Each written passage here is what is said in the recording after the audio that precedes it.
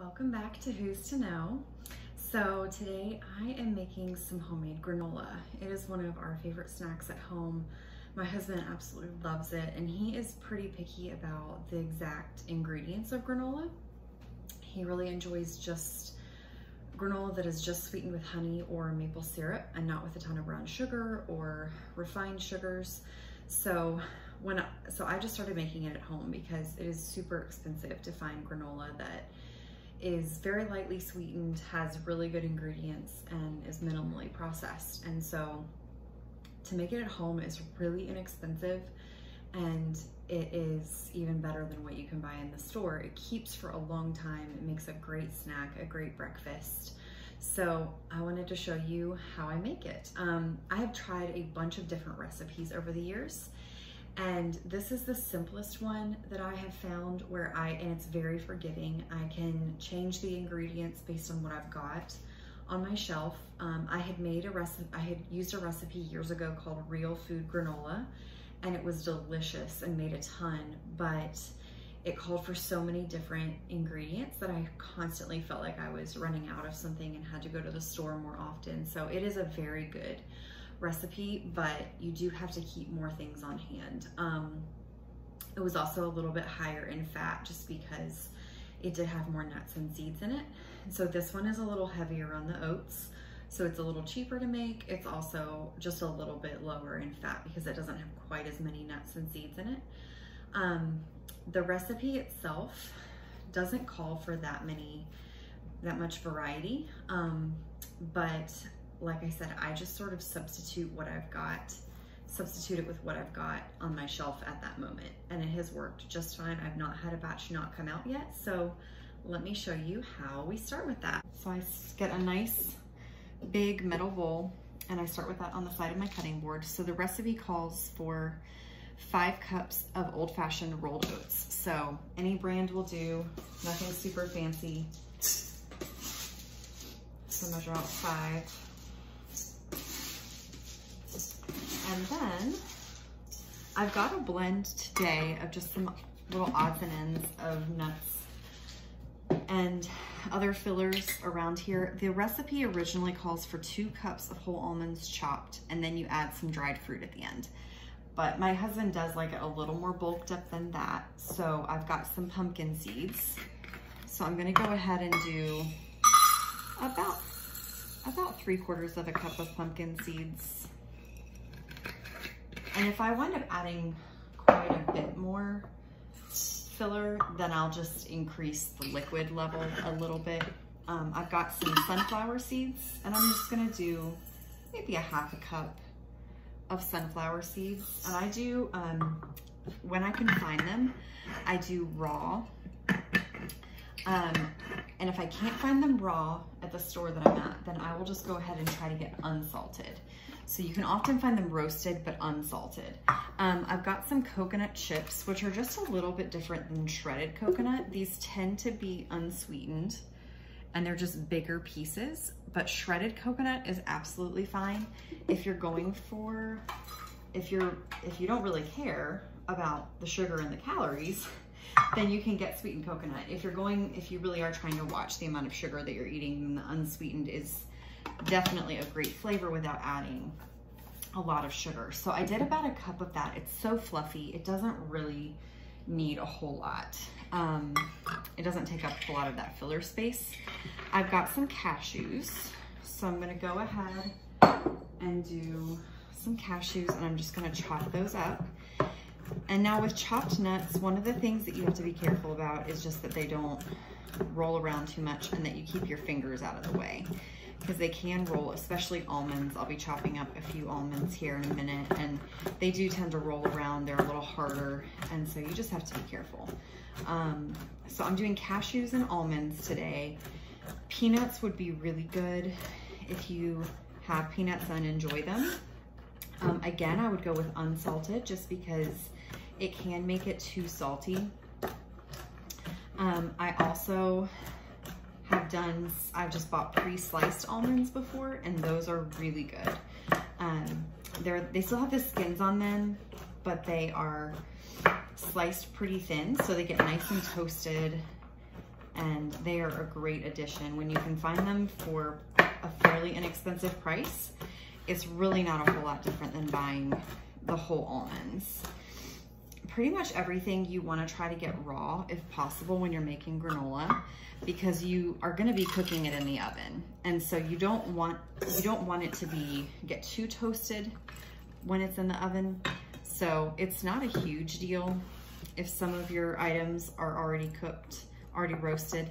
You just have to kind of keep an eye on them. So this is equal to about 3/4 of a cup chopped, and I do like to measure it once it's chopped so that I do know how much space it's going to take up. So I'm going to do maybe like 1.5 handfuls of almonds. And when I start chopping the almonds, I like to start with just a few and sort of try to make sure they're flat and that they're being held in place.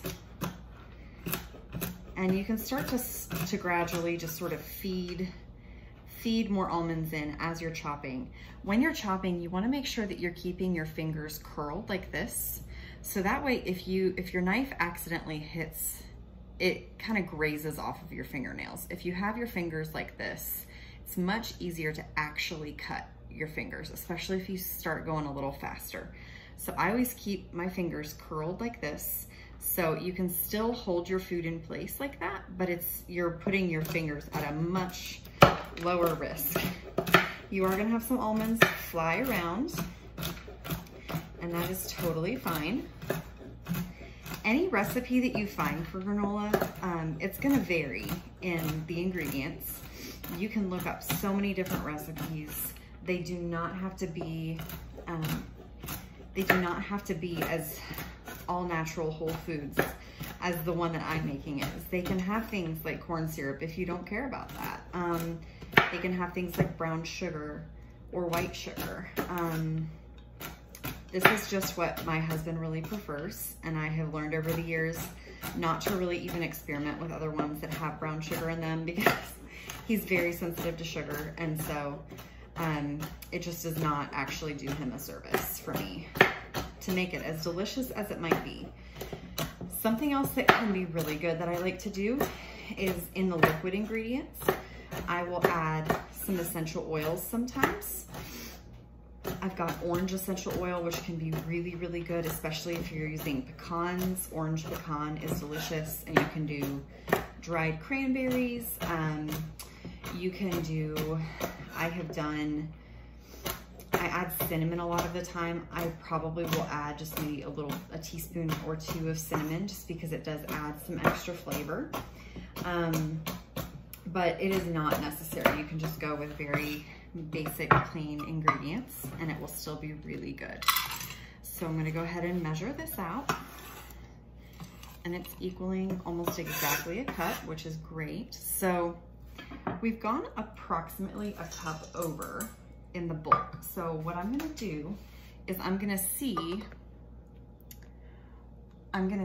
what the consistency is like. As long as it's wet enough, it will be fine. So here we've got, this is 1/2 cup of honey.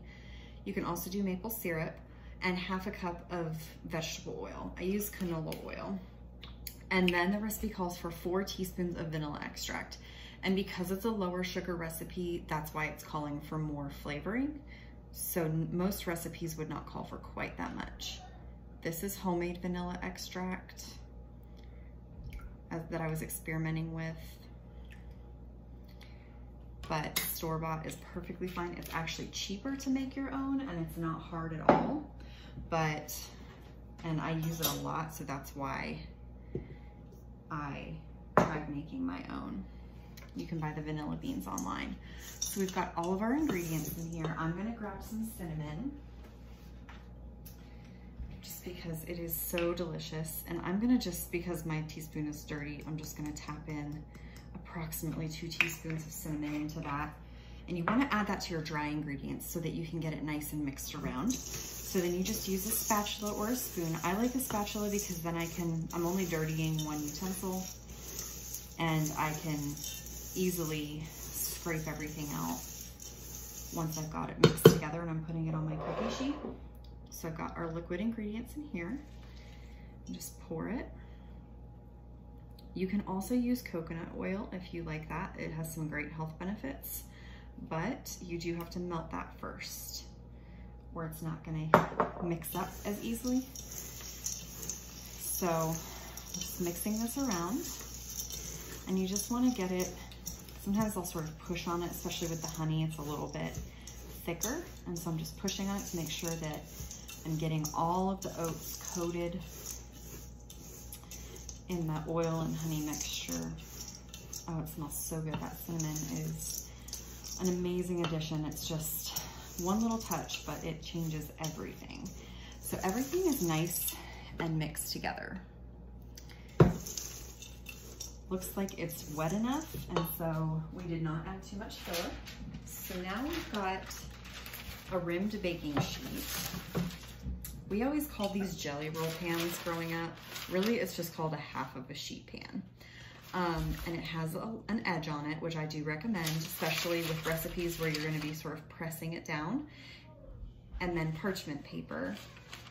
And you wanna be able to have a parchment paper because otherwise, because of the honey, it's gonna stick to the sides. So we're gonna dump this on here. Make sure we scrape everything out.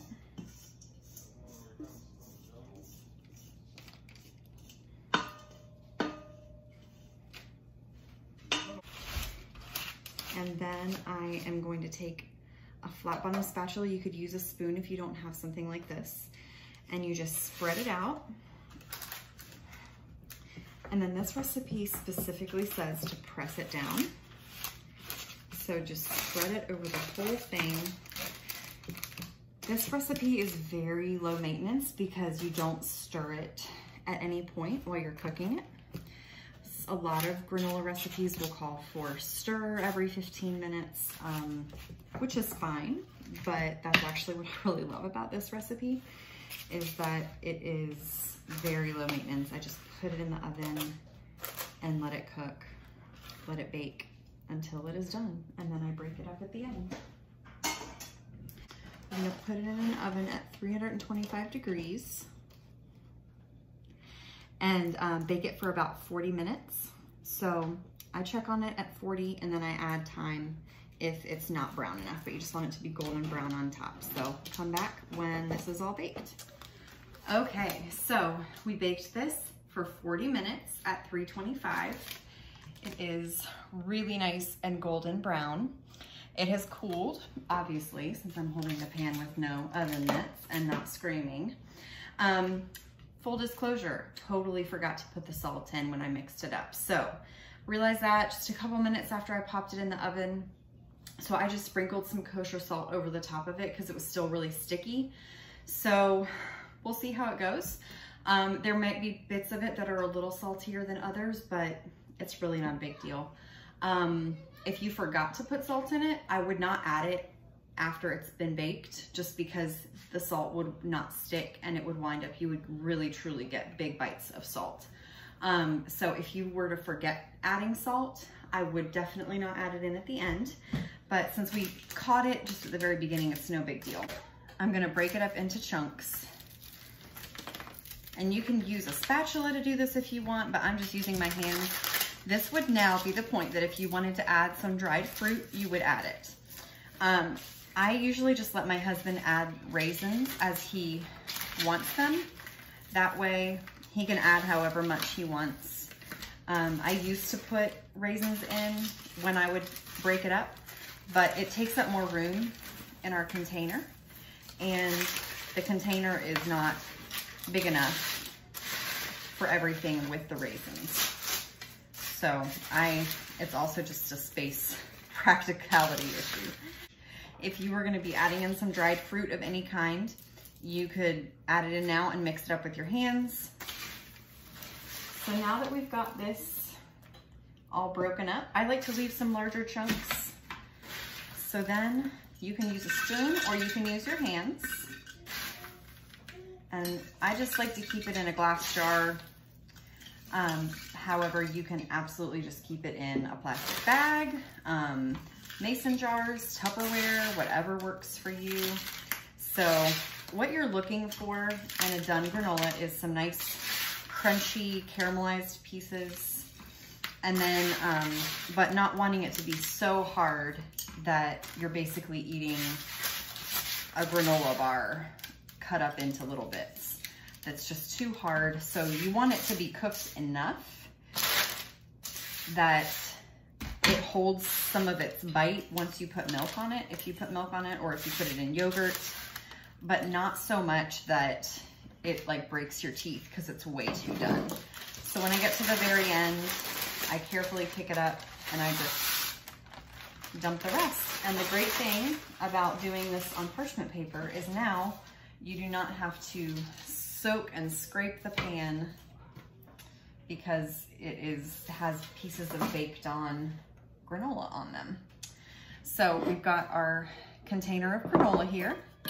I don't know how long to tell you it will keep because it doesn't last long enough for it to go bad, but it would definitely keep for a couple of months. I would say 6 to 8 weeks. If it's in a really well sealed container, will definitely keep for that long.